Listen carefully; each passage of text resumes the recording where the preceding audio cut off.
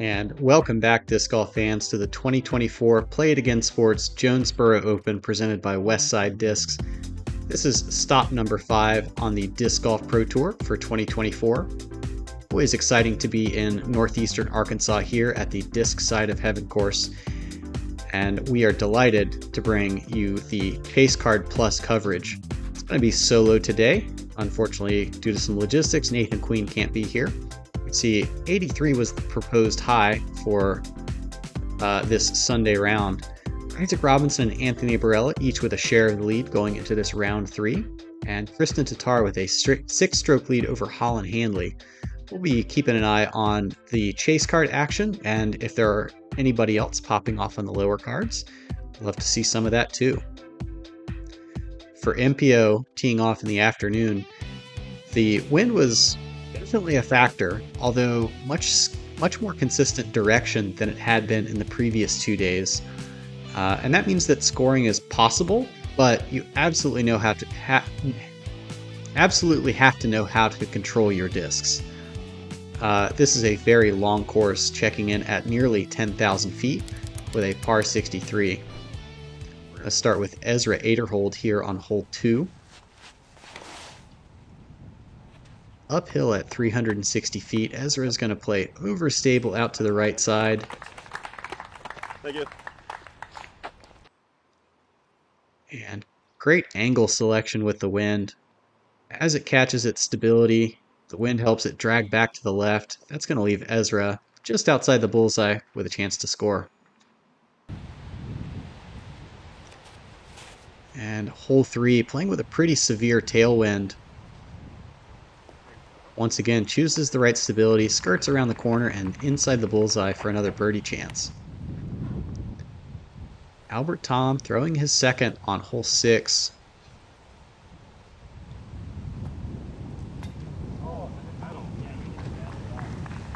And the entire world attached to this card saying, sit, sit, stop.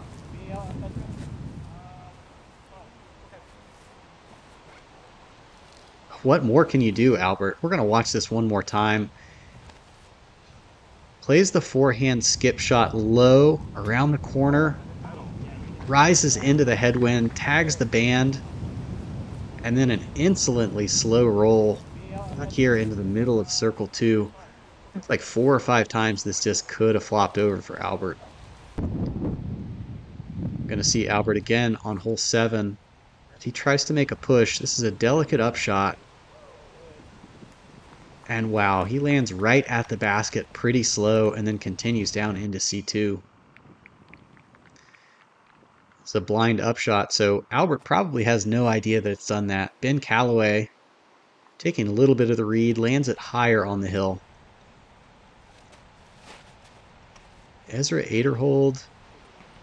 This forehand looks sawed off from the tee, but that's kind of what it should look like, as he nearly aces hole 9.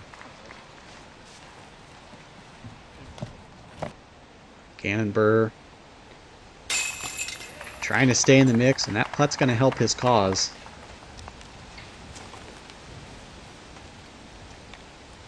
And we'll stay with Gannon here on hole 10. Difficult par 4, playing with a right to left wind.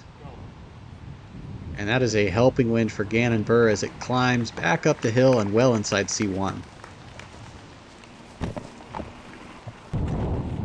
Ben Calloway into a headwind, a little bit of right to left cross on 11. Pretty full swing. And judges that wind perfectly. Enough speed to climb back up the hill to the bullseye. Take a look from the reverse angle. As Callaway's nose never gets tipped up. Cuts into the crosswind and then stability on the end. Aderhold continuing to charge. Cashes this C2 putt on hole 12 for his birdie.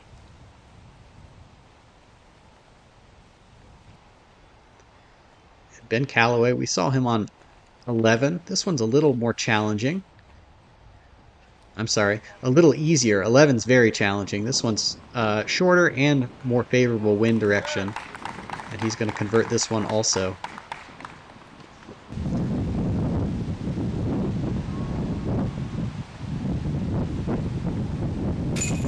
And into the headwind. Never really lifts on him. That's where you want to hit.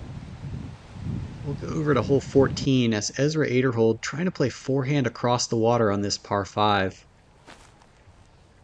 Oh, well, that's good. Almost, dude. And he wanted to keep it low, but definitely not that low. That's going to be a costly mistake sending him to the drop zone. Jumping over to 15. This can absolutely be a swing hole. And Callaway in. Albert Tom going to try to follow that line. And also inbounds.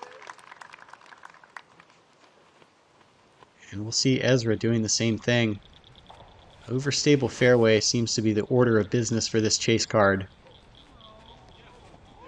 And as the wind plays havoc with it, just enough speed and stability to jump in. Callaway. And he hits that a good height, but a little bit left side. And now over to 16, Ben Callaway. Forehand, the most natural way to attack this green. And he does so very well. Aderhold on 17.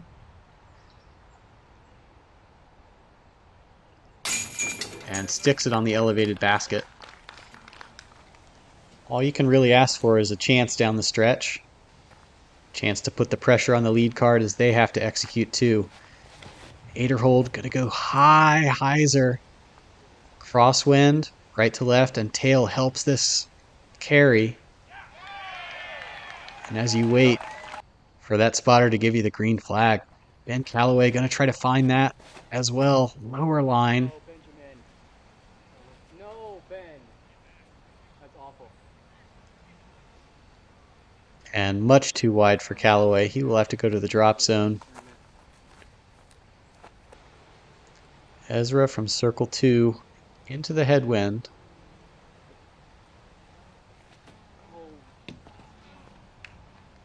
And not quite enough.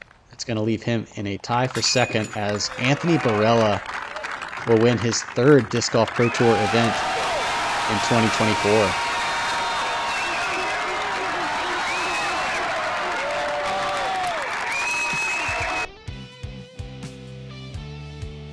And take a look at our final round leaderboard.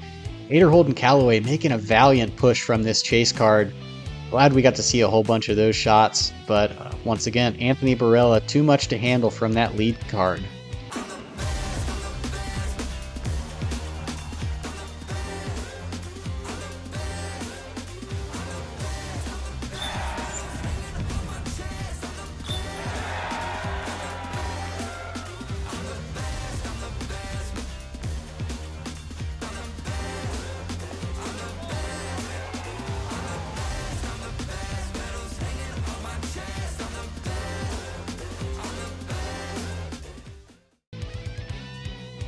We'll jump over to the FPO division for their final round chase card action.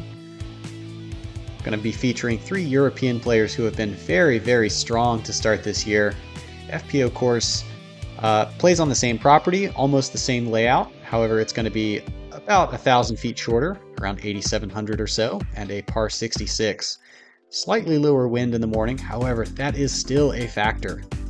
And everybody's chasing Kristen Tatar, Holland Handley, and potentially trying to grab that podium spot.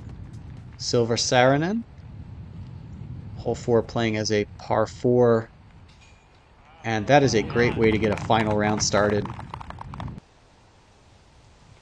Heidi Leine, maybe flex shot through this gap on hole 4 of the par 5, turns the catch cam around. You're always doing something right when you've done that. 8, an uphill par 3. With a crosswind from left to right, difficult to get your disc to fight all the way back up, but Heidi has done that into the bullseye. We'll see if Silva has learned anything from that. It would appear so. goes driver, and gonna be just 1 meter away. Luke Lorenzen. And excellent spin into that headwind uphill. Good committed stroke.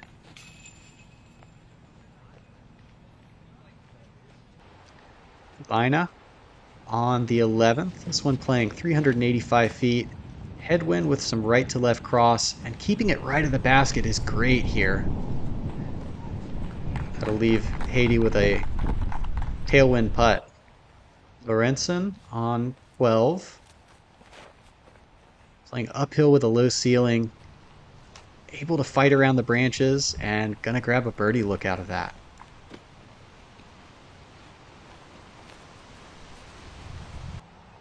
Saarinen on 17. Difficult to judge this crosswind, but maybe not difficult for Silva.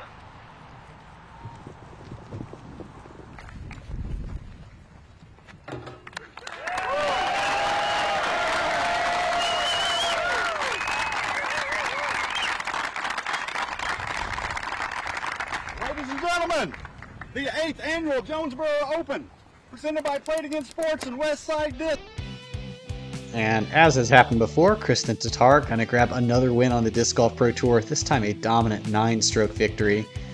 Excellent work out of Kristen. Very excited to see how the rest of this year is gonna go. You see the DGPT standings, Anthony Barilla and Owen Scoggins out in front. As always, the goal is to get into the Disc Golf Pro Tour Championships, top 32 for men, top 16 for the women. But so much golf left to go this year. Thank you for joining the Gatekeeper Media ChaseCard Plus coverage. We will be back at it for the Music City Open this coming week. For Andrew Fish and no Nathan Queen, we'll see you guys out there.